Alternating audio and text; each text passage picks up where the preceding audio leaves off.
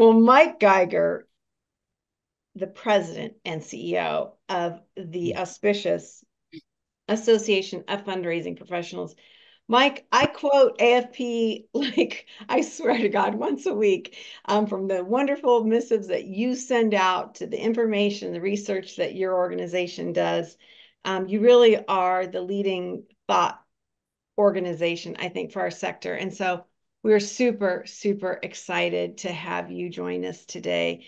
And I can't wait to delve into this. Now, we were able to find a picture of you holding up your fingers, three. And so we came up with the top three things that fundraisers face. But I think we're going to hear a lot more than just three things. So we're super excited to have you with us. We're also super excited to have Wendy F. Adams, one of our intrepid co-host panelists, and she is also a CFRE and somebody who is really a part of the AFP family as well in her workaday world. And so, Wendy, thank you for joining us. We're also incredibly honored to have the support of our presenting sponsors, most who have been with us since day one when we started now more than 5 years ago and more than 1,000 episodes ago. And they include Bloomerang, American Nonprofit Academy, Nonprofit Thought Leader, Staffing Boutique, Your Part-Time Controller, 180 Management Group, Fundraising Academy at National University, JMT Consulting, and Nonprofit Tech Talk. Okay, Mike Geiger, what the heck? MBA and CPA? What were you bored in school? I was Overachiever. bored. I was bored one weekend. What can I say? What's interesting about at least my career, and maybe it's for other people, and maybe if you look back on yours, you would agree with me.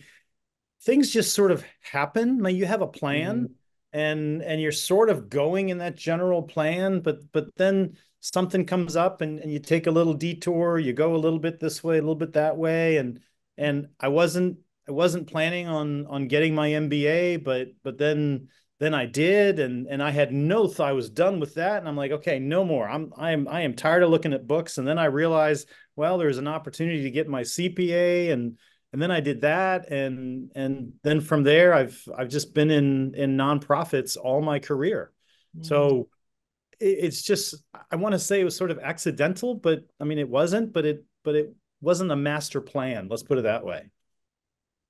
You know, I love that because I think there are a lot of people in our sector who would have a similar story. You know, they didn't plan on going into the nonprofit service arena, and then they find that they love it or they have a passion for something, and then before they know it, it's just bloomed. And I mean, Wendy, don't you see that as well? I I do. I see. Like we're starting to walk this path, and then it also speaks to holding things loosely and being ready to be Yes. flex, right? So that's what I'm hearing from you, Mike. No, that's exactly right. Being open, having an open mindset, a growth mindset, and Yeah, and when there's opportunities that fit into what your life ethos is, then you take those, and you never know where they go. Sort of that that's right. road less traveled, and if Mm. you Yeah. take it, lots of opportunities open up that you never even thought about. I love it. I love the spirit of that. Well, with the spirit of that, Mike, talk to us about what AFP does and why we should be paying attention to them and to you and your team. Uh, how does this impact our sector? Yeah. So I'm the president and CEO, as you mentioned. So I am not biased in any way at all. I have the absolute greatest staff working with me. With me. I emphasize with. We have incredible volunteers. We have incredible board members. The Mhm. organization was founded in 1960, really based on the premise of our code of ethics to provide an Mhm. ethical framework for fundraisers back in 1960, and it has taken off from there. We're almost 30,000 members, and we are shared, split out, approximately 200 chapters, and we have about 20 collegiate chapters. So we really try to Mhm. serve our members through the chapter model. Mhm. And I think that makes us unique from a lot of other organizations where there's I mean, yes, we are here at the headquarters, we are the AFP Global, sort of the umbrella, but then we have all the chapters that really are the connection point to our members. And so what we do is we provide education on best practices. We focus on how do we improve the skills that our members have in the fundraising area, but also in other areas, because nowadays you're not just a fundraiser, right? You're a fundraiser, you're a finance person, you're an HR person, you're into relationships, there's so many other parts of your job than just being the fundraiser. Then we also bring our members together. So we are a convener. We have, and we'll probably talk about this a little bit later, we have Icon every year, which brings together, 3,500 to 4,500 individuals in one location. We were just in Toronto, and it was, again, I'm biased, it was incredible. We also focus very heavily on our code of ethics, making sure that we create a framework, that we have a framework that our members, as members of our organization, that they feel safe, they feel respected, they feel valued. And that's a critical piece of what we bring. So I think those three things are really, really important. We just finished a membership survey, and we were just going over the results yesterday. And what we are seeing is that our members are extremely happy, pleased, proud of being an AFP member. Good. And then we dig into, okay, well, if you are a young professional versus a more seasoned, what are you looking for? And in an organization, and we see how we all know those in their 20s and 30s are different than those of us in our 50s and 60s. And they want different things. And so for us, we are trying to meet the needs where our members are. We want to go to where they are. I think that we see in our world that successful organizations are the organizations that go to where their members are and that are able to, and I'm going to put quotes around it, customize the member experience so that you feel this is truly created for me, and that's different than what that membership experience is for you, Julia, and different than it is for you, Wendy. Yeah. So I could go on, but that's sort of the highlights of what we bring to the table for our members. Well, let's dig down a little bit, because one of the things that we always worry about is, and I shouldn't say we always, but we do talk a lot about this, is the retention of our talent. And, this is a big issue for just the employment landscape in itself. Yeah. Yep. What are you seeing in terms of professional fundraisers, and what can we be doing to retain our talent? Yeah. So the statistic that is thrown out there a lot is that fundraisers, they job hop a lot. They move every 18 months, 24 months at the most. They're constantly moving around. And I think since COVID, what we are seeing is that is changing. It's elongating. Fundraisers are staying in their jobs a little longer. And I think that the biggest challenges we have as fundraisers in our role is those to whom we report who are not fundraisers. They don't understand what fundraisers do, right? They think, oh yeah, here, I'll tell you this story. I was a CFO at a very well-known global think tank, and the CEO, we were having a budget meeting, and the CEO said, well, we need to raise another $2 million to meet the budget. So let's ask the fundraiser to raise another $2 million. I mean, like you could just go in and type it in and the money comes out, right? It's not how it works. And I think that the top leaders of organizations, even though they are typically involved in the fundraising process, they don't understand everything that is involved. You don't just meet someone, ask them for a donation, And that's that, right? It is a process. It is building the relationship. It is understanding what is it that the donor wants to achieve. What is it that the community wants to achieve? And we can look at donor-centric fundraising and community-centric fundraising as two different approaches that I think work well together, actually. I don't think they are opposed to each other. So retention of staff, I think, is a challenge, but I think that the more we can educate the rest of the organization as to what's really involved, the higher the chances of retaining our fundraisers. I think that in an organization, one way or another, every employee is actually a fundraiser, right? There is the person when they pick up the phone to answer an incoming phone call or respond to an email. Like, those are touch points that are really important. And when you look at the best in class organizations, whether we're talking nonprofit or for profit, every touch point is such a great experience. And I think that's going to be an important piece in terms of retention, is having the rest of the organization support the fundraiser, not just, well, you're the fundraiser, you're out on your own, bring us in all the money. That just doesn't work, right? And so I think that kind of education will help.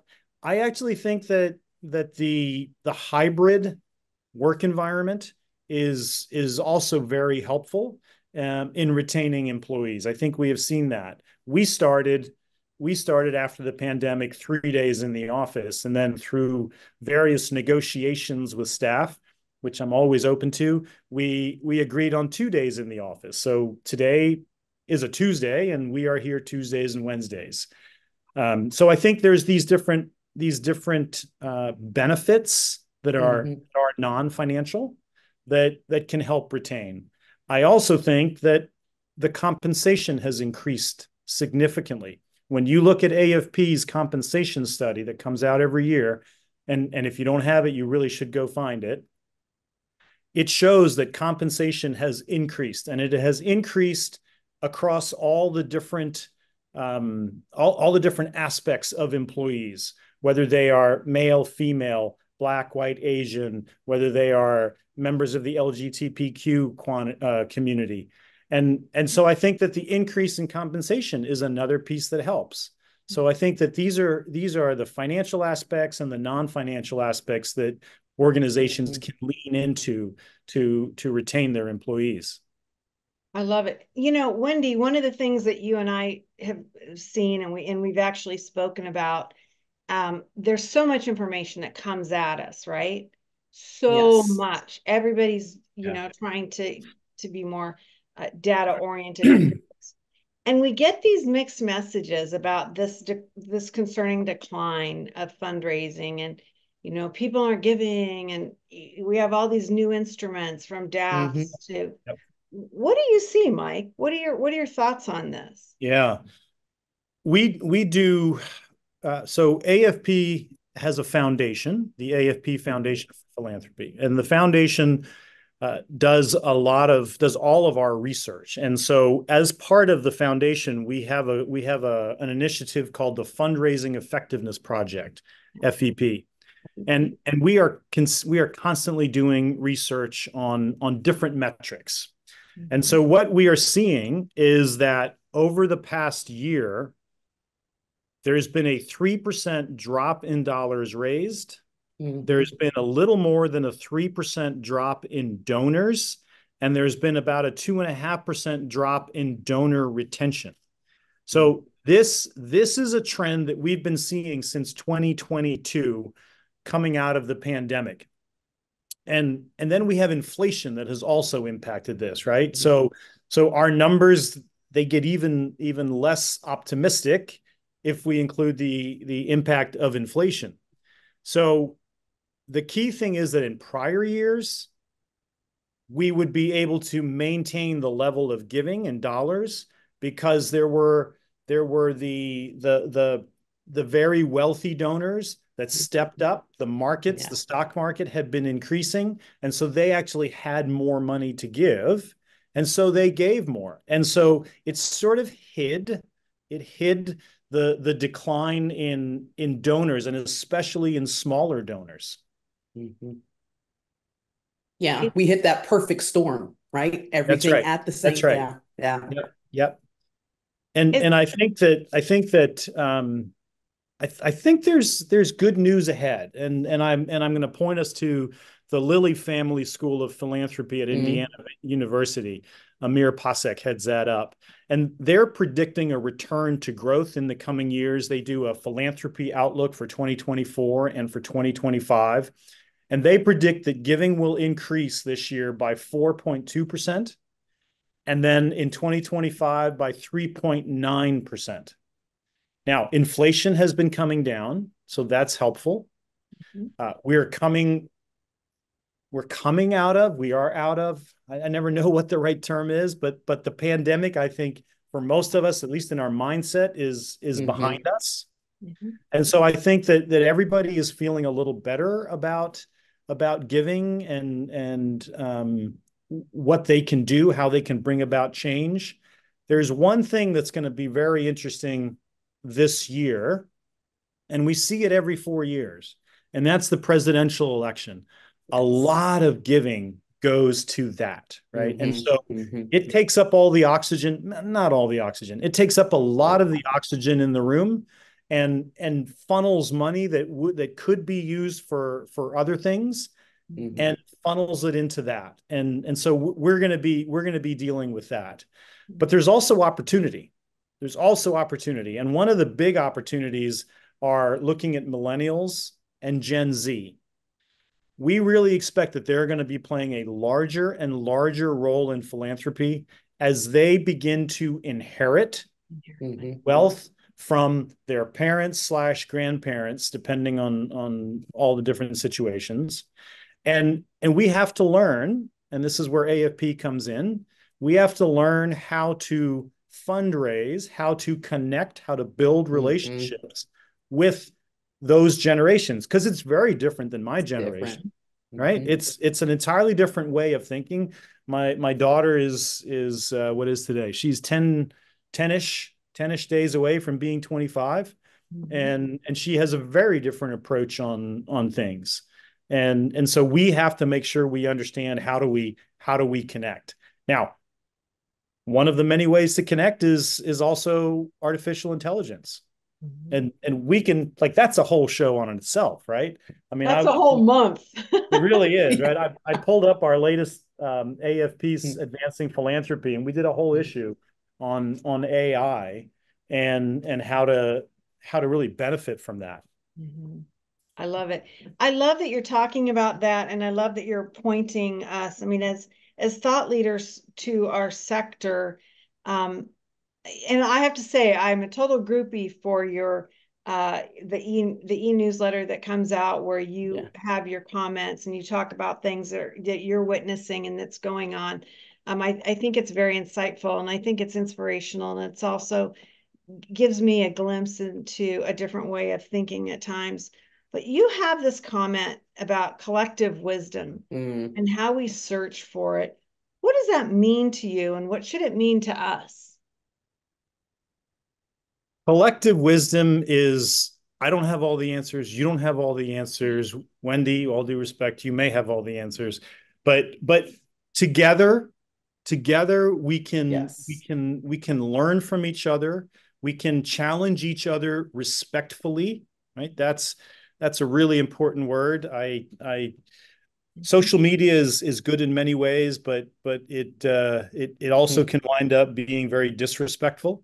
mhm, And so I think that bringing people together, bringing ideas together, throwing up ideas, learning from each other, not assuming that the typical people have all the answers, but let's go talk to other people. Let's bring other people into the conversations who typically have mhm, not been in these conversations. I learned so much more from talking to people that when we go to Icon, and it's in Seattle next year, plug, um, or we go to Lead, which is in St. Louis in October, plug.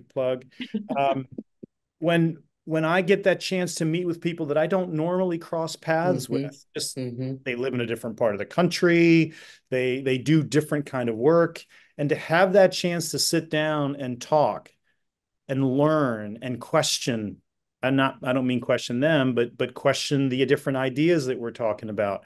Be I think curious. Yeah.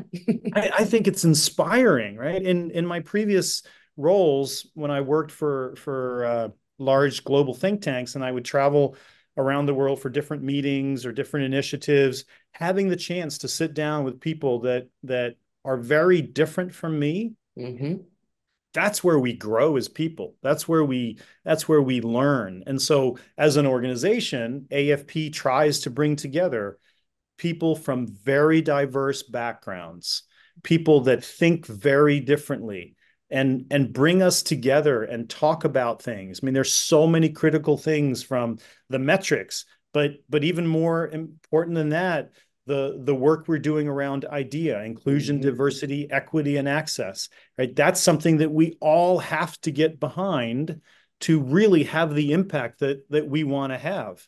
And having those conversations, you can only do that when we are together. You don't do it on social media. It doesn't work, right? Somebody throws a bomb out there and runs away.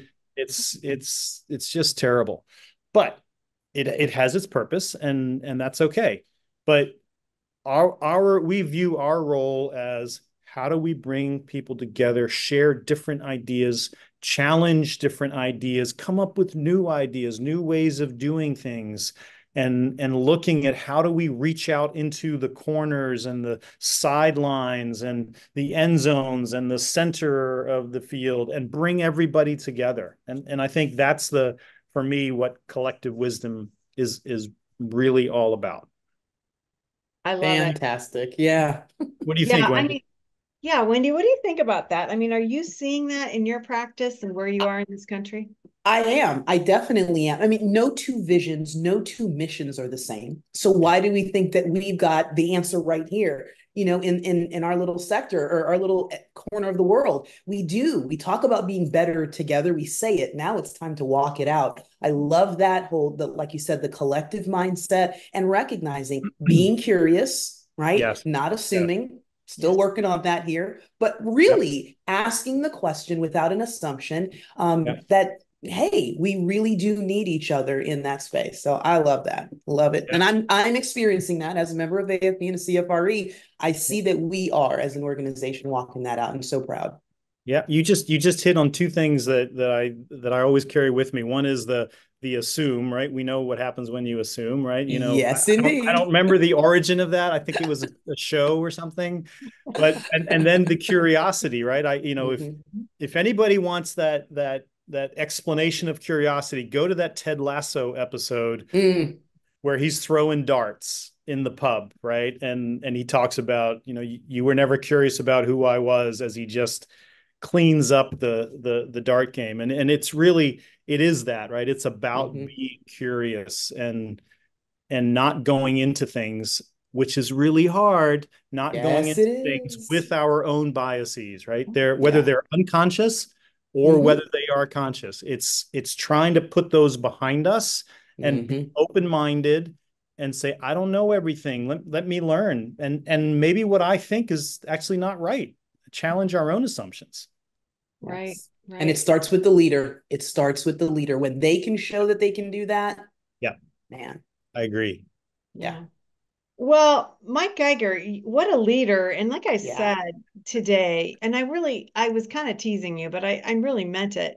You are a big fish, not only for the nonprofit show, but for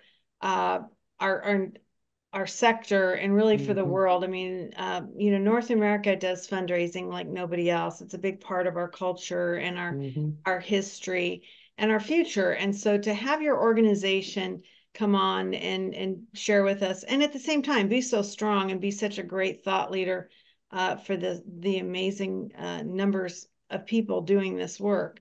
I really applaud you. And I have to say, when I put out to the co-host panel, we were going to have you on.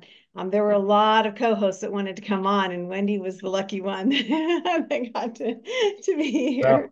Well, flattery will get you everywhere. So just keep it coming. Keep it coming. It's a privilege for sure. In seriousness, I love having the opportunity to talk to people and share the vision of the organization. It's such Yeah. an incredible organization, and I'm honored and privileged. I've been in this role 7 years, and it's been an amazing journey so far, and I really am blessed to be in this role. So I I value the opportunities to talk to people about things that I'm seeing.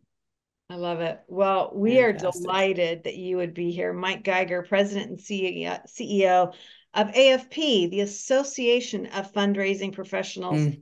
Check out afpglobal.org.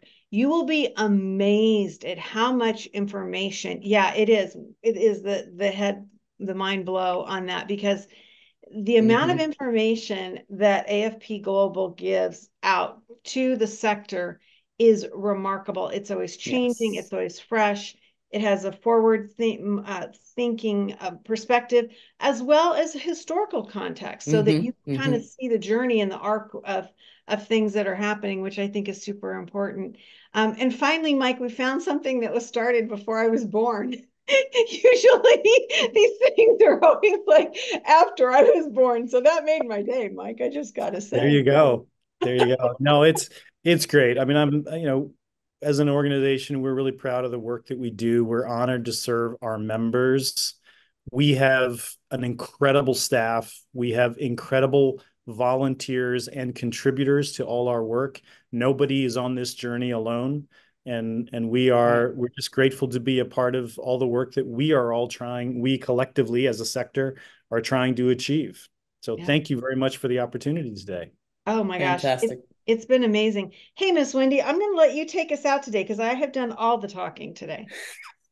Absolutely. Well, so exciting. Thank you, Mike, once again. None of this is possible without our tremendous sponsors. Bloomerang, American Nonprofit Academy, Nonprofit Thought Leader, 180 Management Group, Fundraising Academy at National University, Your Part-Time Controller, Staffing Boutique, Nonprofit Tech Talk, and JMT Consulting. Thank you so much. They are amazing parts of They the are. sector, and we are so honored. You know, Mike, we sign off every day with the same mantra, and we started it back 5 years ago, that first weekend of the pandemic shutdown, with this mantra, and it means something different to me every day. And I always say that because it's like a broken record, but it's really true. And I loved so many of the things that you said today. So many of the things were hopeful, they were strategic, and they were concrete in that we need to be working together. And so the message goes like this: to stay well so you can do well. We'll see you back here for another episode of the Nonprofit Show. Thank you, you two, very, very much.